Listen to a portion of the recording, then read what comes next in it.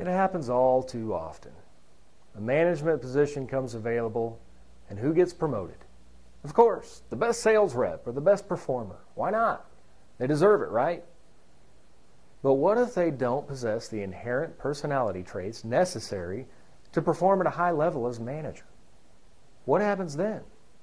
Time and again, I see this tragic scenario. And more often than not, here's what happens. The number one sales rep is promoted based on their selling skills.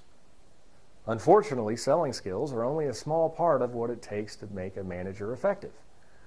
For example, Billy Bob is the best sales rep in the company. He loves making commission, always does what he's told, never complains, and everyone around him likes him. We've just uncovered 3 personality traits that, while they allow Billy Bob to excel as a rep, they will prove to be his own downfall as a leader. So why? Simple. Let's look at those characteristics one by one. First, Billy Bob loves to make commission, which helps him excel in sales. However, what if the management position is salaried? Although Billy Bob doesn't realize it, he has a high recognition level, which is why he loves commission and the instant gratification of knowing that this sale today just made him money.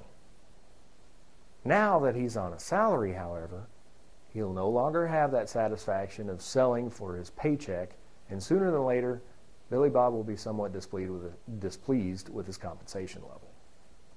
Next, let's talk about the fact that he always does what he's told, and everyone likes it.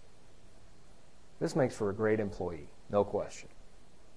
But high social need and low probing levels mean that Billy Bob may choose to sidestep awkward situations where he may be required to ask his subordinates to do things he knows he won't like. Finally, Billy Bob's low assertiveness will destroy his ability to effectively lead, motivate, and push his team to maximum performance. His willingness to just do what he's told and never rock the boat attitude will always certainly lead to a lack of respect amongst his team.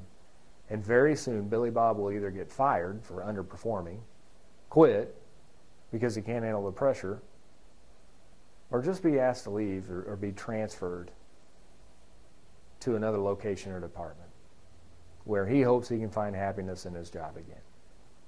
Unfortunately for you, your business just lost its best sales rep and a manager, which will cost your company thousands in lost sales revenue, training, and development expenses for his replacement.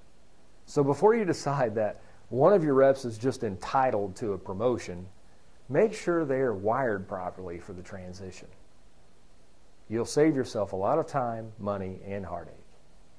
Finding a person's extreme personality traits can be the difference between hiring your next exit interview and hiring your next employee of the year. Ignore them at your own peril.